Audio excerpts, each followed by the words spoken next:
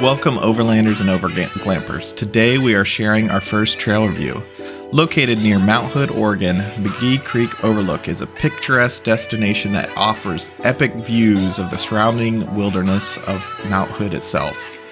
Our goal is to road test the vehicle on some light terrain and see what adjustments need to be made to our vehicle or our camping supplies.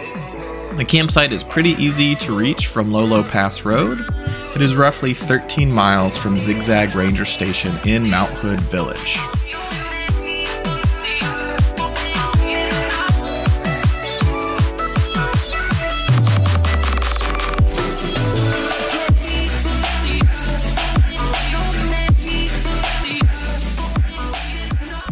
Mount Hood, often referred to as the crown jewel of Oregon, is an iconic stratovolcano located in the Cascade Range.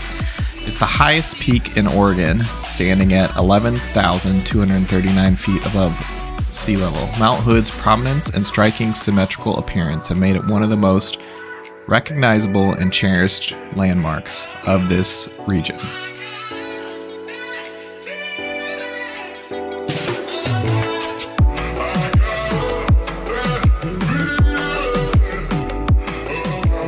The Overlook offers breathtaking views of that surrounding landscape, including a panoramic vista of Mount Hood itself, a lush forest, and the serene McGee Creek.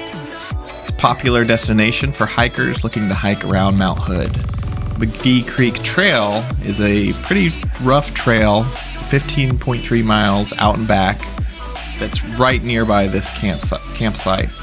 It usually takes 8 to 10 hours to complete this trail, and you backpack up closer to Mount Hood.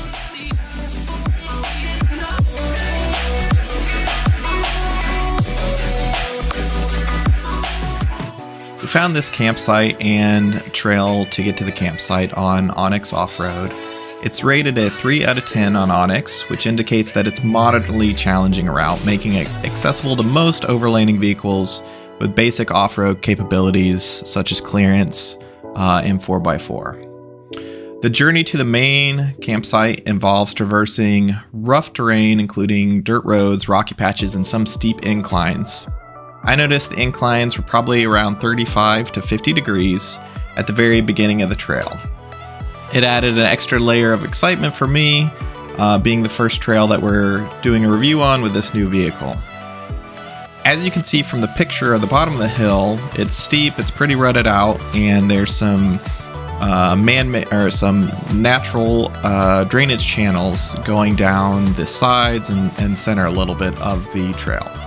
It's no issue for the tundra. I would definitely, like I said, recommend a vehicle with clearance and a 4x4, just in case if you get sucked into one of those channels that water's been flowing down. A user on OnX recommended airing down. I didn't think that was necessary given the current conditions. However, I did utilize 4 low just to crawl up that hill slowly. The jaunt up the very beginning of the trail is pretty short, and then once you enter the turn to the right a little bit, the end is pretty flat, but it is somewhat tight against the bushes, so you could scrape up against those as expected on any trail.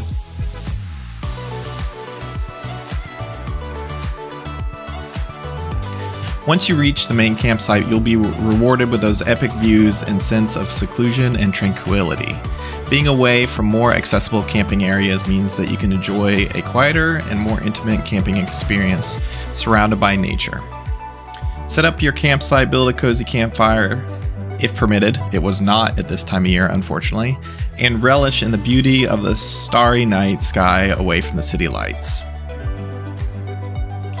Overall, overlanding up the hill to the main campsite of McGee Creek Overlook adds a great, exciting dimension to your camping experience while being an easy trail. I would definitely recommend it for those looking to get away from, regular campsites and campgrounds, and even some of the dispersed camping options that allow for people to be a little bit closer to you I think you'll find that less people are going to go up this trail.